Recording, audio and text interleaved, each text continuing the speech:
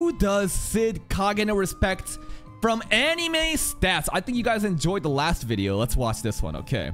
He does this like PowerPoint slide presentation. Look, Zenon Griffey rank. So the first person, the bottom of the list is Zenon Griffey.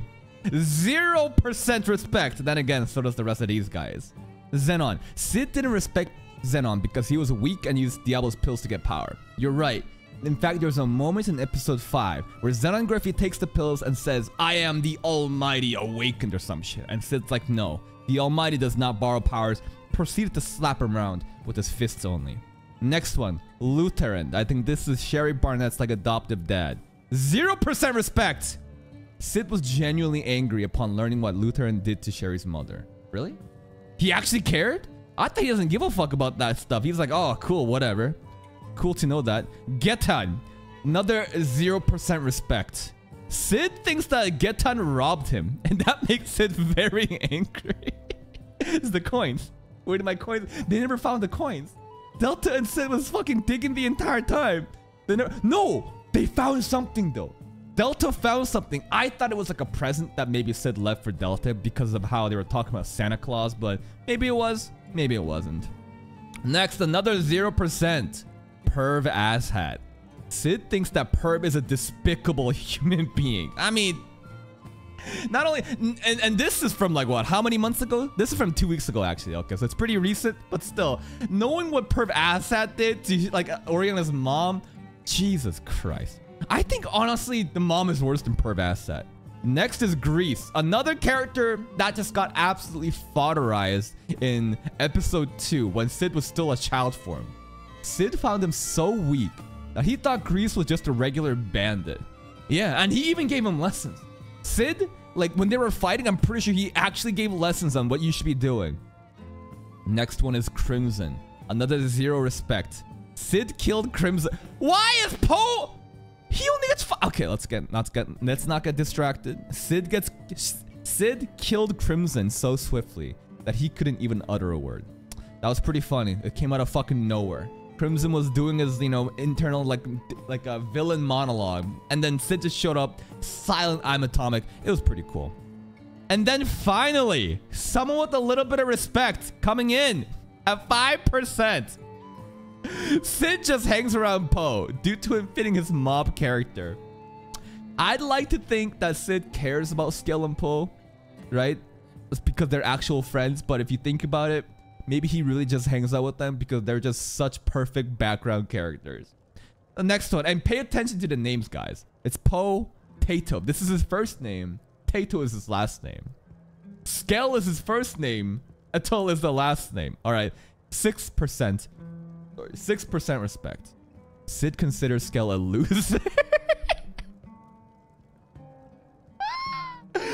So you tell me a guy that he just straight up considers a loser gets more respect than Poe?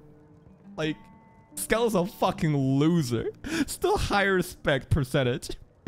Oh my god. But yeah, I mean, they're good friends. In my opinion, I think these two are actually good friends. They are kind of clowns though. Next one is Juggernaut. Black Jugga at 8% respect. Cid considered him a fighter, good enough to distract Delta for some time. Apparently, Delta fought Black Jugga for a couple days before Black Jugga got his head cut off. I don't know if that's actually true or not, but apparently that might have happened. Holy shit, it's Baldy. Mr. Kagenou, the father.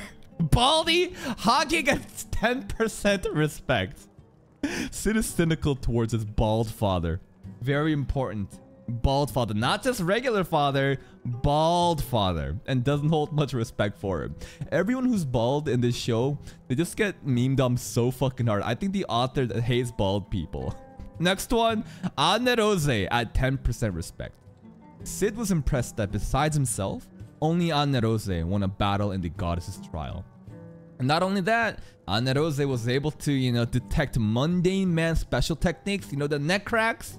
That was actually so cute how she kept in the neck cracks. The sneezes too, right? Remember the sneezes and the neck cracks? Now, we get Iris Midgar at 12%. Cid respected Iris initially, but that turned to disappointment once he fought her. It wasn't even a fight. Mundane Man didn't even have a fucking weapon.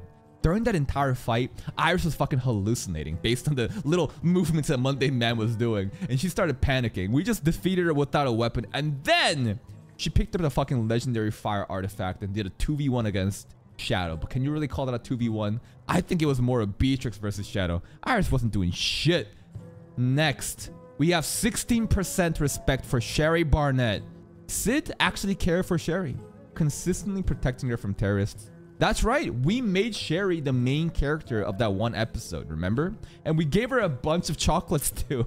Those chocolate moments are actually so sus, the way she was eating it. All right, next one. Ooh, 6% gap between the siblings. Alexia coming in at 18% respect level. Cid thinks Alexia is annoying, but respects her swordsmanship because it's so basic, rudimentary, fundamental, just like his swordsmanship. That's actually a pretty important thing, isn't it? All right. After that, we got the Vampire Slayer Mary at 20% respect. Mary's monologue was an inspiration for Cid's action during the Red Moon arc. That's right. The moon is red. You know, run if you fear for your life or some shit. The hour of awakening is near. Those are some very funny lines that he kept repeating. Mary was actually goated for those lines. Next up, a Shadow Garden member, Nue, at 20% respect. Cid was impressed by her, a newcomer, securing the top 20 spot in the Shadow Garden. She actually knows that.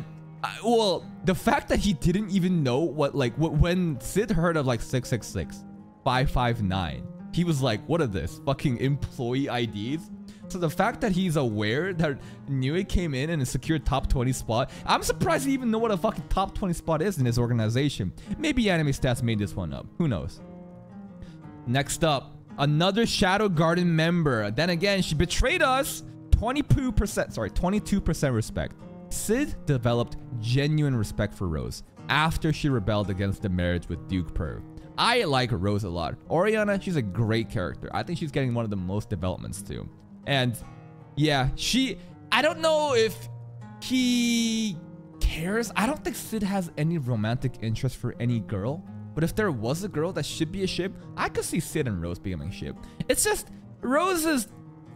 The way that Rose like depends on Cid. Even the last episode, how like Cid was playing the fucking piano on her balcony, then he just disappears with the ring that he accidentally dropped off. He didn't mean to do that, right? But the ring was in the piano like chair, and he's like, oh my god, is he proposing to me right now? I think they got a good thing going on. Next up, another Shadow Garden member. We got Ada at 23% respect. Ada's intellect surpasses even Cid's understanding. Yeah, I mean, Ada exists so that we can just have all these technological advancements, all these different research and science that you don't have to have an explanation for. Ada can just figure it out. Don't worry about it. Coming in, 24% respect. We got the war goddess, the burger Borgar enjoyer herself, Beatrix. She could actually... Who would win? Beatrix eating burger or Frieren eating burger? Cid respected Beatrix's strength, admitting that she was in league with his subordinates. Yeah, I think Beatrix, compared to some other Shadow Garden girls, maybe she can't compete with Alpha, right? Because they're completely like, they got different training, the different powers that they were given by Shadow. But still, if you compare Beatrix to any other girl, right? Not like, obviously not Aurora, not Elizabeth, but still, in terms of power, I think Beatrix is definitely one of the strongest. Now, we have 25% for the vampire queen herself, Elizabeth. Elizabeth is one of the stronger opponents Cid has faced. Yes. I don't know exactly how strong she is, but I think she's definitely in that top tier category of opponents that actually give Cid some sort of, I don't know, struggles or some entertainment in a battle. Yukime, 28% respect. Cid enjoyed role-playing as a secret agent John Smith in her presence. Yeah, I think Cid... What? Does Cid think that Yukime was also playing along with the whole John Smith act? Is that why Cid likes her so much? Because she's like, oh, I'm so glad that you're so happy to, you know, entertain me with the super secret agent tool. Yeah, elite agent to arc. But that was very fun. And she's still around. And Getan technically gave us blessings. Because as Getan was dying... He's like, you You are worthy of taking my betrothed. Please take Yukime. And he's like, but he was thinking at the same time. He's like, the coins, right? You're talking about the coins. Where's my fucking money, Getan? Next, we got Epsilon. Epsilon gets 30% respect. Cid acknowledges her skills with slime bodysuits and thinks it's part of her training. That's right. There was even a direct comment made in the most recent episode of Eminence Shadow in the hot tub or the pool or the bath scene. You know, Epsilon's titties were there, and Cid specifically said, "Wow, I can't even tell if those are fake or real anymore." And Epsilon made a very funny comment, and she said, "Yeah, I don't know what happened. It's just natural. Natural my fucking ass." Now, is Epsilon my favorite Shadow Garden member? Look, I was one of the biggest proponents of Epsilon in Season 1 for many reasons. I like the fact that she struggles against the cards she was dealt.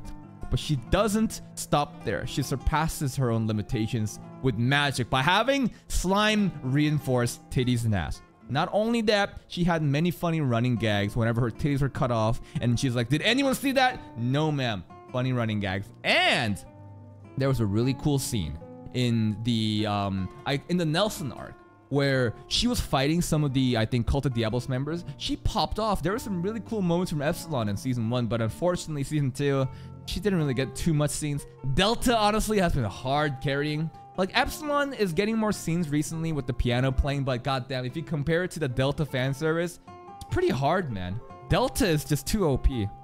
Next up, Zeta. 5% more of respect than Epsilon. 35. Cid thinks that Zeta is the most talented amongst the 7 shadows. That is quite the compliment. Zeta was doing a bunch of her own espionage solo missions by herself.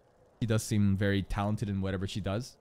But her rival, Delta, coming at 40% respect.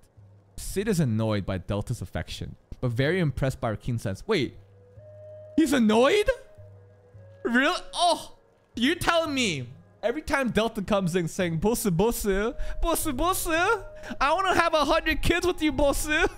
Cid thinks that, damn, this dog fucking annoying. I hope that's not true. That's kind of mean. Please be nicer to the dog. Now, we have our own blood-related sister. 45% respect. Cid genuinely cares for Claire and respects her strength and dedication. But he's always like fucking off whenever Claire's saying, hey, come do this, come watch me do this. And Cid's like, nah, I don't care, like leave me alone. He seems very disinterested.